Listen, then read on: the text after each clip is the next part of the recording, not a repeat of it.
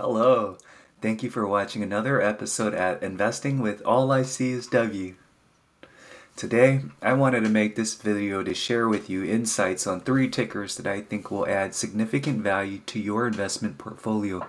But first, before I begin, I'd like to inform you that the information I'm sharing with you should be used as guidance information only, and anytime when you make an investment decision, please do your own investment research. Now let's get started. So these 3 companies, I wanted to focus on Nokia by the ticker NOK, Aphria by the ticker APHA, and the last ticker is YRCW, which is a freight business. Now let's get started with ticker number 1 with Nokia. Now what's so unique about Nokia? This company has been around for many years now. As you can see, we're looking at the whole date range of this ticker, and back in 1994 the share price was $1. As you can see here, year 2000, 20 years ago, the share price was $56. This was when the company was doing really well, being able to sell a lot of hardware equipment such as Nokia phones and headsets, a lot of hardware based material. As you can see, the share price dropped down, but it began to increase up from around 2007, where it hovered up to like $38. But what was the cause of this? Well, we know there was the economic recession back in 2008, but what really was the burning platform for Nokia was the fact that Apple released its new operating system, iOS, in 2008, and that really took out Nokia in terms of product characteristics, because everyone wanted to get onto Apple because of the features it had and the way that the products worked with one another, the ecosystem that it created. So overall, people just didn't really like the use of Nokia phones, and for that reason the share price just plummeted.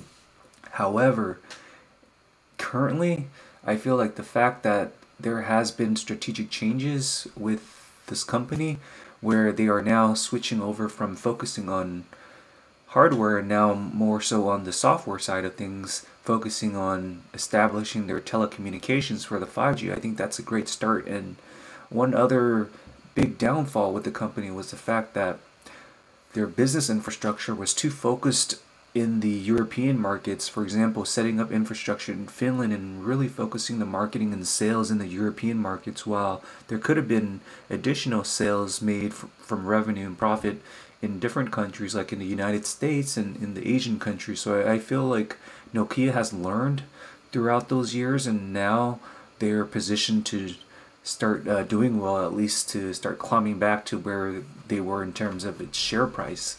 Now let's take a look at a 1-year trend chart here.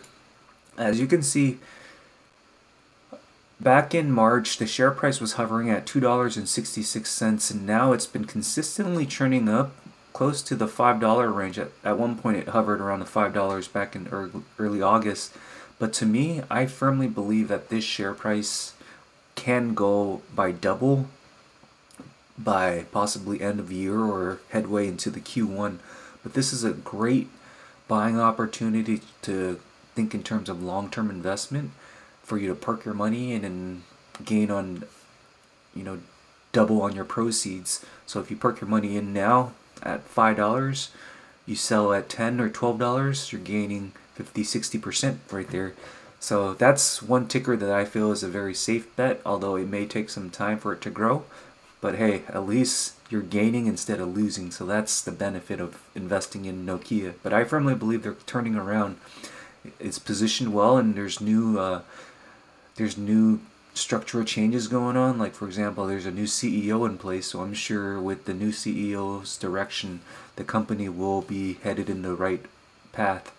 Now let's go towards the next ticker here I wanted to share with you, and that is Aphria by the ticker APHA. So what is Aphria and what do they do?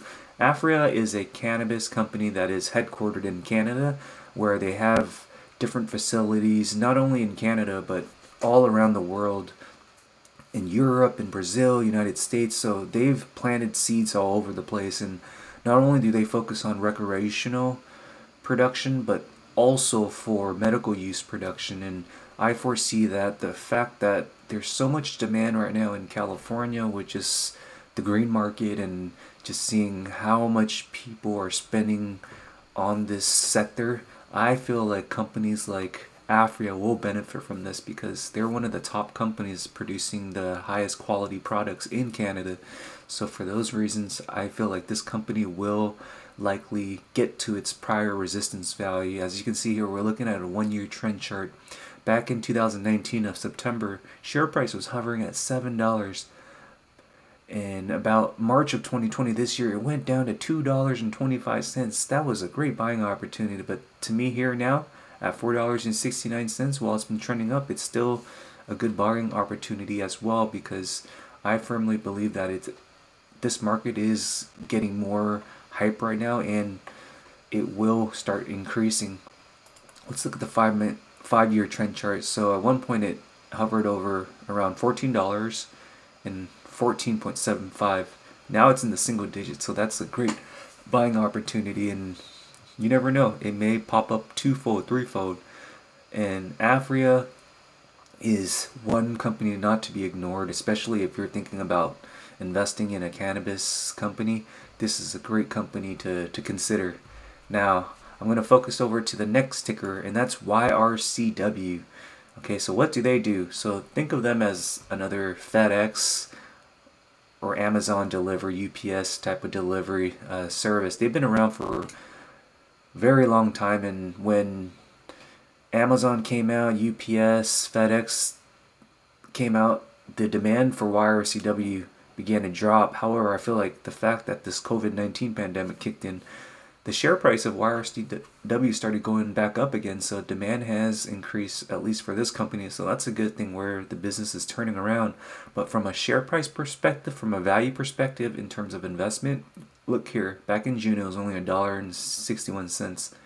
Now it's hovered all the way up close to $5, and it's went back down to $4.34.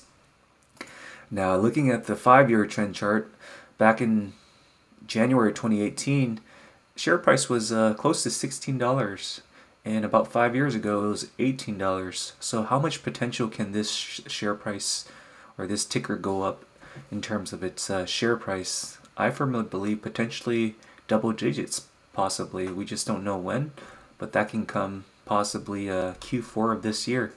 So these are the 3 tickers I wanted to share with you for this Sunday, and I hope that you found this video valuable. And thank you so much for your time and effort in watching this video. And if you found this video valuable, please do hit the like and consider subscribing to my channel. I'd love to make more content for you. Thanks so much for watching another episode at Investing with All I See Is W. Thank you.